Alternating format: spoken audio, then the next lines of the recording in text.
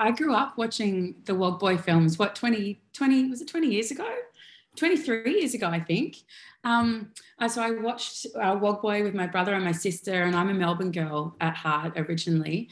So I know all about Chapel Street and Chaplaps and the Valiant Paces and Chase's nightclub, which features a lot in the film. I actually had my first bartending job there, and I used to dance and party there.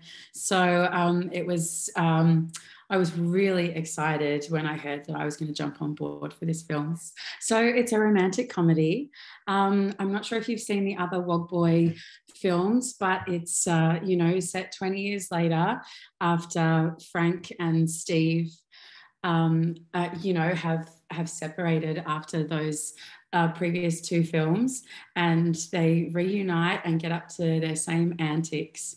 So it's a great film with a lot of heart and a lot of laughter. I really wanted to do a comedy. My character is sort of the truth throughout the whole film, and I'm in a lot of scenes of the boys, and a lot of the time it was really hard to keep a straight face on set. But I just wanted to do something funny, something that was going to make me laugh every day, and yeah, it definitely did that. It's a melting pot of ethnicities up on screen. When we had the world premiere last Thursday in Melbourne, and I just felt it was just such an amazing feeling, actually, to be standing up on stage, and we were all from different ethnic backgrounds, and you look up on screen and this the same thing. And I think it's really important that Australia starts. I think it's starting, but I think we could push those boundaries even more.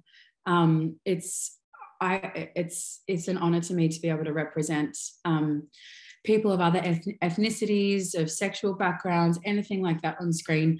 I love doing that because I think it's important for people to feel included, and that's what this film's about, and that's what it started off as. This poor little Steve Karamitsis being called the Wog Boy at school, and then he takes that name and he turns it around and he makes it almost something to be proud of.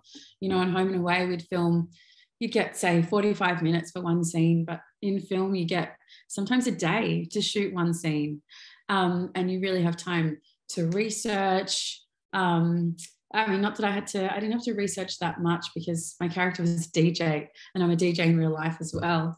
But it's just such a great feeling as an actor, having time to work on set with things and be able to rehearse properly with the other actors and collaborate with the director. It's just really exciting that there's another Australian comedy film that's come out, and I hope everyone goes to see it. And it's a breath of fresh air, and it's exactly what we need right now, bums on cinema seats and people laughing after a huge 2 years of lockdowns, and I think it'd be just what the world needs.